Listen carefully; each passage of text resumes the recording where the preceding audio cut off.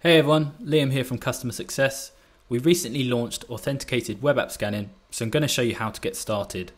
In-depth information about this release can be found on both our website and in our help center. I'll be referencing these resources throughout this short video, so be sure to check them out. Step 1. Add a target. To add a target, simply visit the targets page, click the Add Target button and add the details of the web app you wish to scan. When adding a web app, you can either use a fully qualified domain name or IP address. In this example, we'll be using a fully qualified domain name. Step 2. Add an authentication. To do this, we need to visit the target details page, which you can access by clicking on your target. Click the Add button in the authentication section and a modal will appear.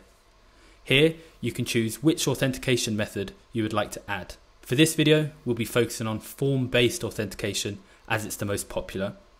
Guides for the other types of authentications can be found in our help center. When we select form-based authentication, you will be presented with the following modal. I'm going to quickly add details of a test web application we own, but for you, ensure you're entering details specific to your web app, as the information here is crucial for the scanner to perform its job correctly. Remember to refer to our support articles if you're having difficulties with this. Once you've added the required information, you will see the authentication appear in the Authentication section. Now your target is ready to scan, which is step 3.